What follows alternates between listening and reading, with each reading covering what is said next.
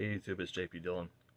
Today we're looking at a 2002 Zenith model TBBR1352Z. This is a 13-inch combination TV VCR.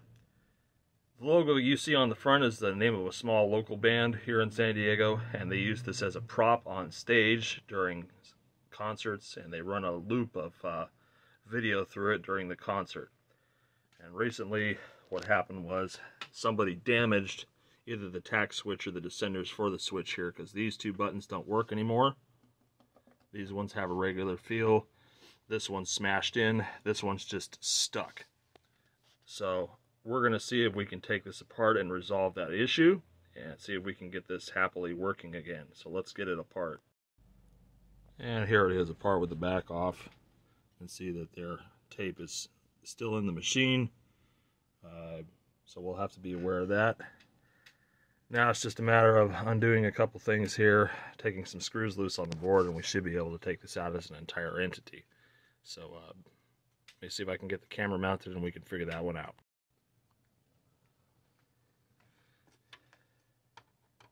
So we've got a screw here on this side of the board, which looks like it's a stop. Undo these. Well, this one's okay. This one here is still attached to the tag on the CRT. Loosen this guy.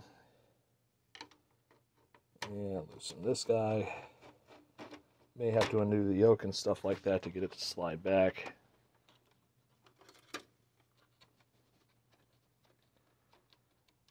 I haven't seen a TV VCR combo unit in probably the better part of 15 years. They really were not very popular, at least around here they weren't. Alright, disconnect our yoke and our degaussing. I'm going to discharge the CRT. Let me grab a lead here.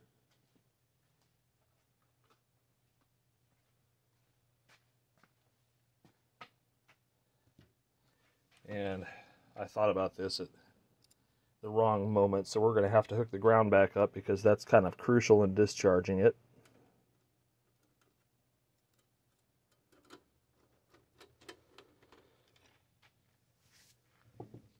And I'm going to clip on to the dad coating here, like this.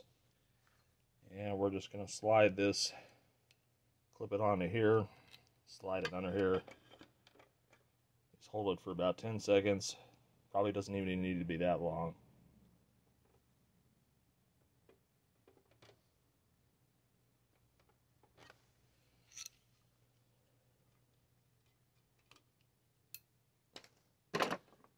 We'll lift this up,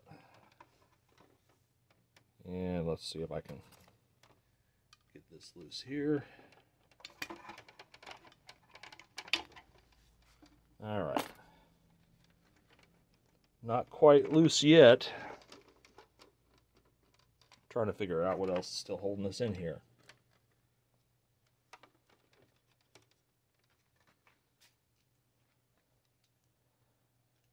Take this loose again before I forget and rip it all off of the CRT. That would be great.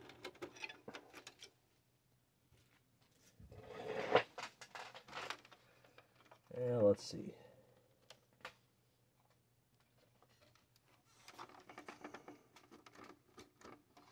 Let's look for any release clips or anything like that.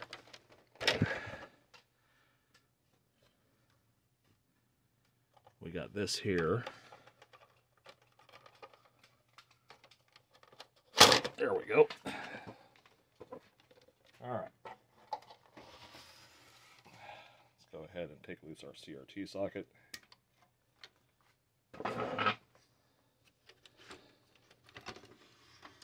And then there's the speaker. And our AC line cord. And then there's the ground for the CRT here. Okay.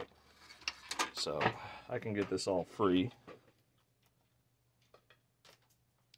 And then we have a little bit better look at what's going on inside of here. I think we do. Somebody's already repaired that. I can see that button's got heat shrink around it. Okay. So what let's do is release the little plastic fold of buttons.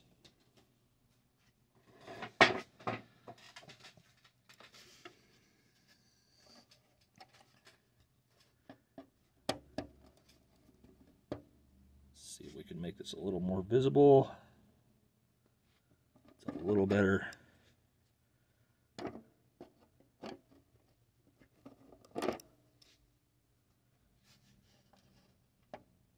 I like how it looks like there's two speakers in the front, but there's really only one. Not the hi-fi model. Okay. I may have to do this one too over here. Why not? And then we'll take a look and see what's broken.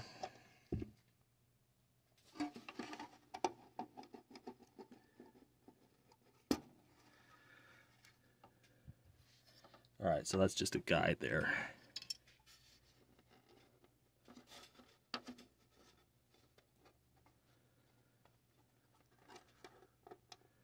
Yep, that one's jammed. Almost like it was dropped. Like a lot of these, if I press them from the front, they kind of stick. Like that one's okay. That one's okay. Then you have this thing here, which really wants to stick.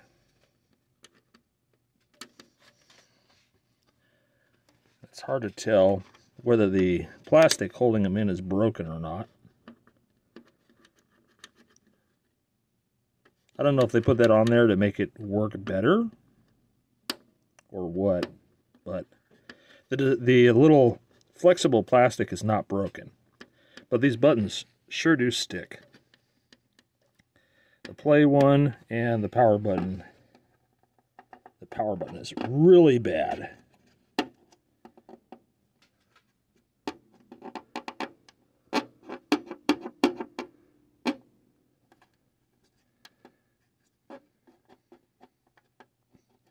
So I think what I might do is I'm going to get a heat gun and apply a little bit of heat. Not so much that I melt it, but enough that it gets soft and I can kind of push this down a little bit and free it up, because right now it's just binding at the top here. Same with this play button.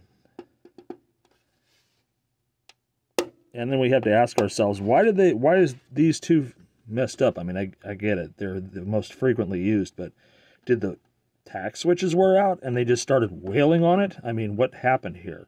Like this tape around here. Let me get a set of hemostats here. Like, I expect this to come apart when I take this off. But it doesn't. And somebody even took the time to put a little piece of like expanding foam or double-sided stick tape underneath there. So clearly there was an issue with the buttons. And I'm guessing that the tack switches are just simply wore out. So we'll have to check that. But first, I want to get this stuff free moving. So let me get the heat gun and we'll soften that plastic a little bit to get it to move freely. Do the same for the play button, and then we'll check the tack switches on the board. Alright, so this is going to be a little bit tricky because I have to regulate heat and I have to check and see what the button's going to be acting like. So we're going to heat it up a little bit, and then I'm probably going to have to get in the way of things and move the camera and the like. So yep, be prepared for that, shifting and things. Let's move that there. All right, here we go.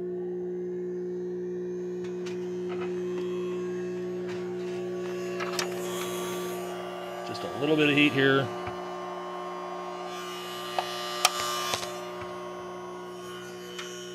In fact, I'll add a little bit of weight to it by pressing down on it with a screwdriver. We'll get in here, and when I feel it move, I know we're starting to soften up.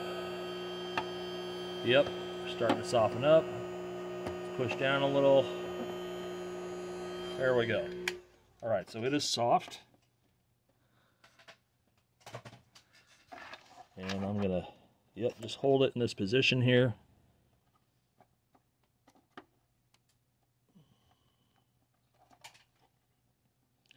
Nice and free moving. And that should be cool as it cools down. If you want to accelerate the cool, you can use freeze mist, which I have kicking around here. This is like R152 or something.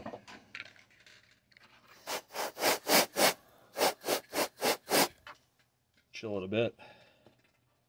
And verify that it still moves freely, and it does. So that's good.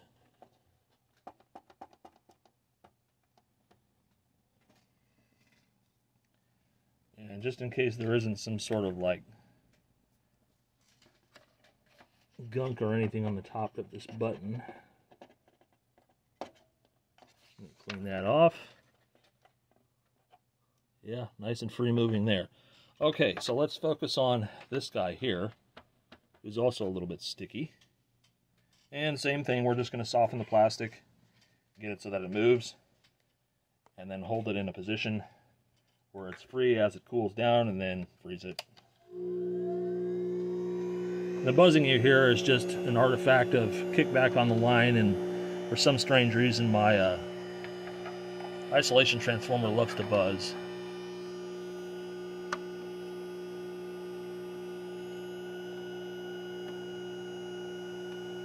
Getting a little soft there.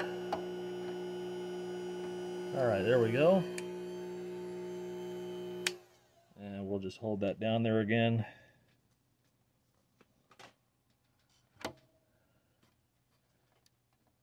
Nice and free moving. Let's go ahead and freeze it as is.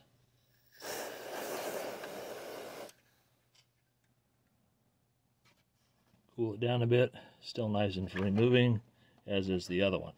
So we've done our work there.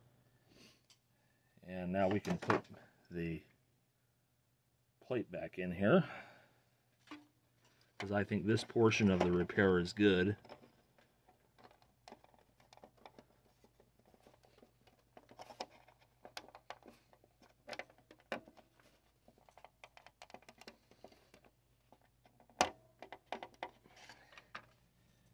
Okay,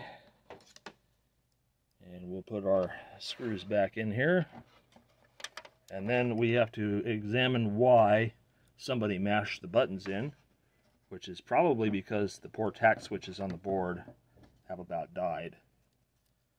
So we're going to look into that next. I just need to get this clear of the bench so that I have room to look at the main board.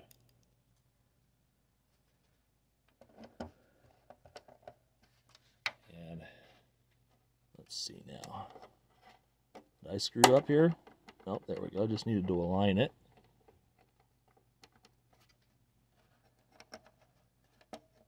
Yep, still free moving here. Excellent.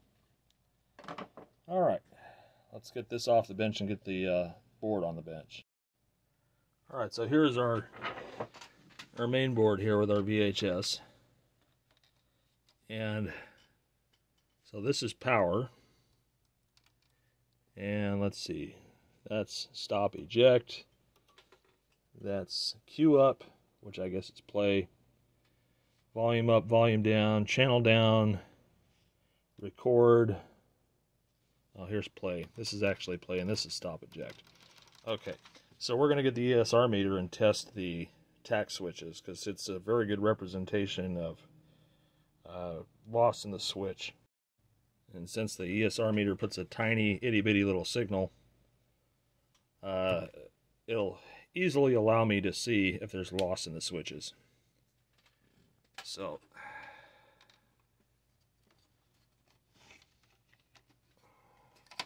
I don't know if it's going to be possible to hold all this and do it, but my goal is for you to see when I press on the power switch over here the quality of the signal, because obviously if I short them together we get a nice hard short there. You can see the meter fully deflect. And that's what we're looking for here. But I have a sinking suspicion that if I press the power button, well, we do get a good deflection there. And that's repeatable. Okay, so the power switch is good. Doesn't explain why somebody got that button stuck. So let's go over to the play switch, which is this guy here, and check him and see if he's okay. And he appears to be. And let's see the one next to it, which is the cue up.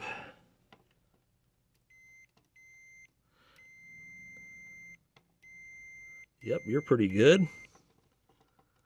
One next to it. Alright, so in theory, all of these tack switches are good. So I guess people were just rough with it. I do see that the video jacks here are about ready to break free, so I'm going to go ahead and resolder those as kind of a courtesy.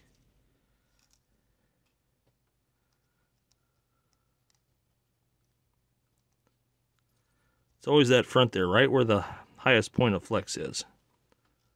But we'll just solder them down. And just for grins and giggles, I am going to solder the power switch and the play switch,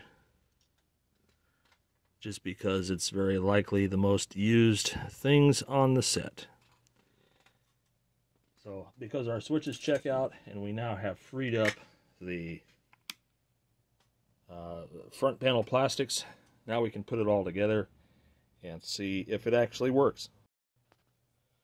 Alright, let's go ahead and reinstall the main board.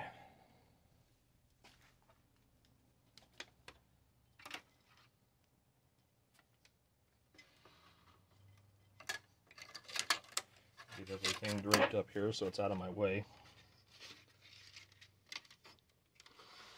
We'll hook up our speaker here.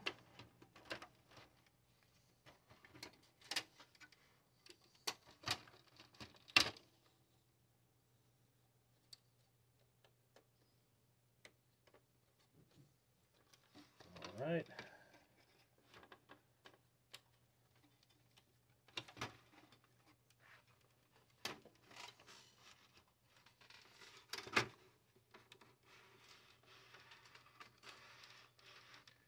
Trying to find the spots where it's just going to click in and be real easy on me. So far it's not doing that.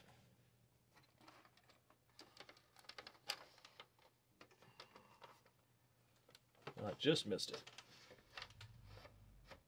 Alright, that clicks in, and before we go too much further, let's listen for the click of our tack switches on the front panel here.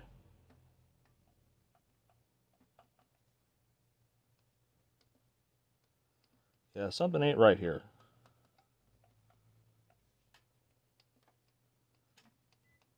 So something still doesn't feel right.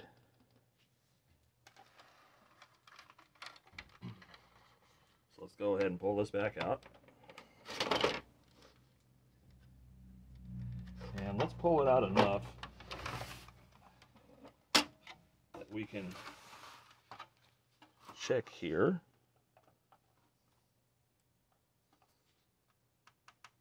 That one feels all right.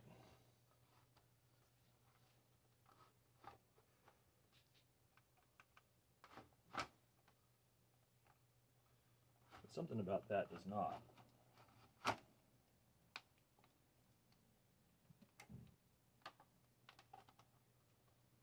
Yeah, so we obviously have some clearance issues which may have been created by yours truly because of the little descender moving downward.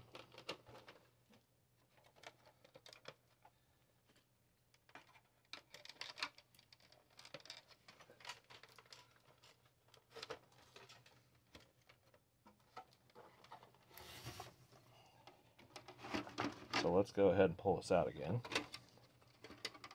And there's obviously something afoot with the descenders.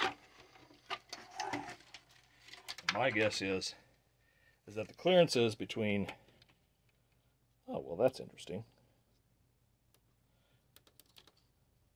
The play button over here is sticking up. The stop button's sticking up a lot more too. The power button is definitely not happy. That's the least happiest one. Although it is free moving.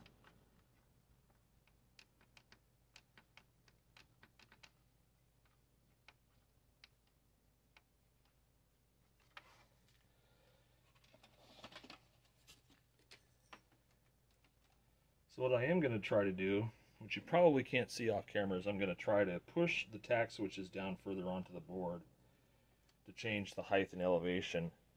So give me a moment to do that.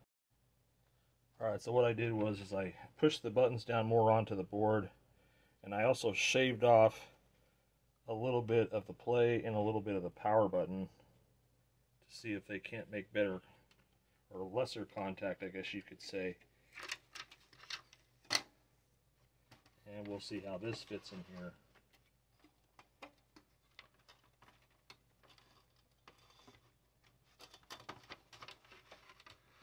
And if I can make this work, I will be a happy camper. So that's pressed in there.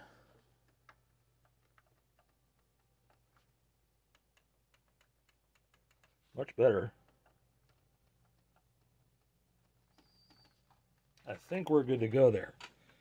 We'll find out in a moment. Hook everything back up. Yep, got that locked in. And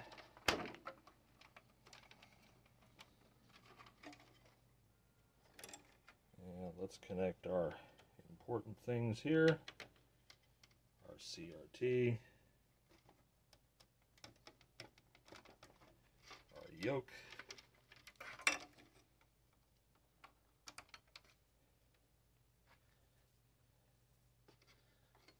And then let's see what else here. Our AC, our ground, and then finally our high voltage.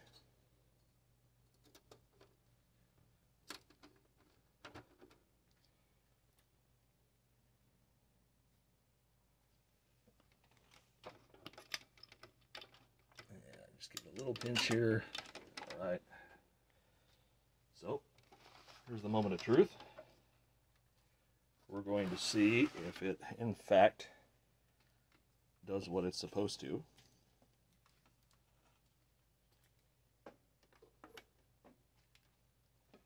All right. So can we power on?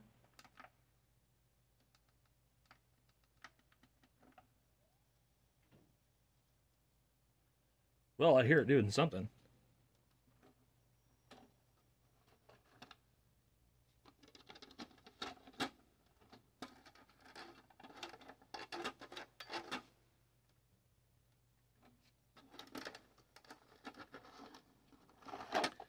All right, comes out okay. But I'm not getting any power on. I heard something come on. I feel high voltage.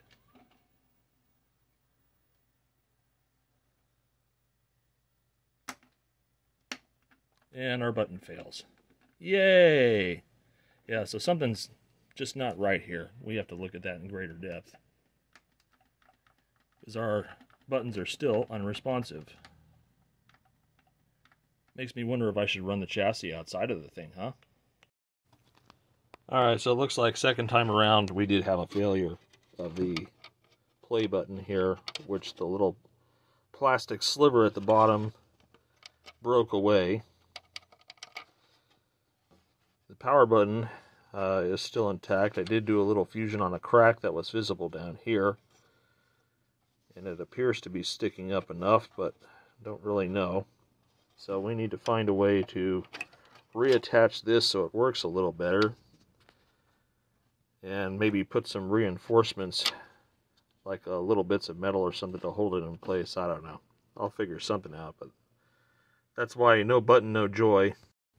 Okay, so what I've done here is I've fused some little bits of metal into the plastic on both sides to create kind of a hinge. So that's at least reattached. I'm going to try some thinner tack switches since we had clearance issues, and replace the play and the power with different tack switches and see if that helps us a little bit. I hope it will, but we're at least on our way to working. Alright, so we got smaller, lower profile tack switches in here, and then for the power. So a little bit different. Let's see if that makes any better efforts to getting this running. Well, this is promising at least. I can hear it go clicky. Let's see if it actually works. Alright, here's the moment of truth. Let's see if it works. Heard something go clicky. There's high voltage on the screen.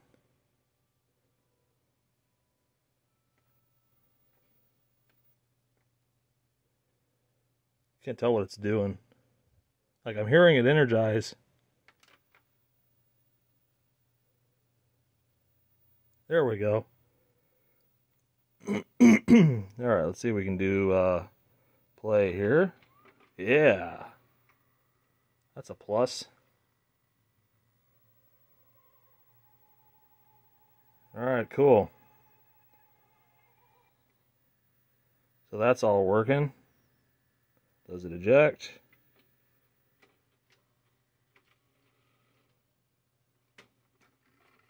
Sure does. Alright.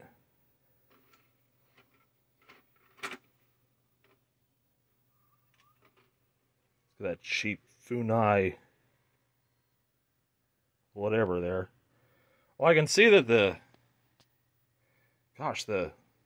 convergence is awful. Let me get a signal generator on this real quick and just take a look. Yeah, so that's like really bad. That's terrible. I wonder if this got bumped or something. Oh, there we go. Yeah, the convergence magnets are busted. That'll do it. Alright, well, let's see if we can tweak this thing to where it kind of sort of works, and then we'll, I'm going to need 2 hands for this one, then I'll glue it in place. Alright, well, there it is. I've got the convergence dialed in about as good as it'll get. Let's see here. That's decent. So I made some little incisions there. You can see the little slits that I bonded them all together with a soldering iron to hold them in place. And now I will glue that assembly to the neck of the tube, and we should be good to go there. That'll at least make it so that they can use it without the picture looking so god-awful. Alright, she's all glued up there. Not going anywhere now. So this thing's good to go.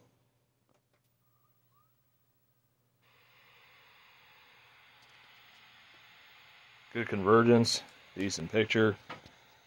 VCR and all that works. So I think we're going to call this one done. And if I turn the signal generator off, we just go back to snow. So yeah. So this was a bit of a challenge, but we were able to fix it, and I'm sure the band's going to be happy now that they have their prop back. So, hope you guys enjoyed this video. They're not really big, but I'll post a link in the description. You can go check them out. They're just a little tiny band here in San Diego that likes to play every once in a while. So, give them a shout. Anyways, thanks for watching the video. More stuff to come.